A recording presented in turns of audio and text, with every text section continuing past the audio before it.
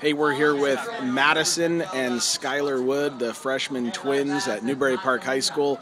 We're here at Westlake Golf Course for the Marmonte League Golf League Finals, and today Skyler Wood came out on top, winning the league championship with a score of 142. Madison right behind her at 144. Madison, just talk about your sister and how happy you are for her. She won the league championship. I think it's great that she won because I know that if I don't win, I want her to win because I think it's just the sister thing, you know.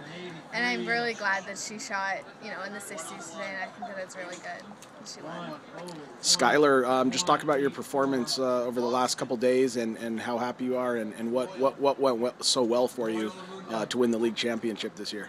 Well, first of all, it's really cool to be like a freshman. I mean, it's a great experience, and I think it was my short game. I mean, I practiced really hard on my short game, and I think that pulled me together. I stayed in the fairways the whole time, and I had a goal to like walk like a champion, make sure my attitude was always positive, and then I just focused on a drill that my coach Dan Martin wants me to do. See the spot. It really keeps me focused to make sure that I'm like in the zone, ready to go.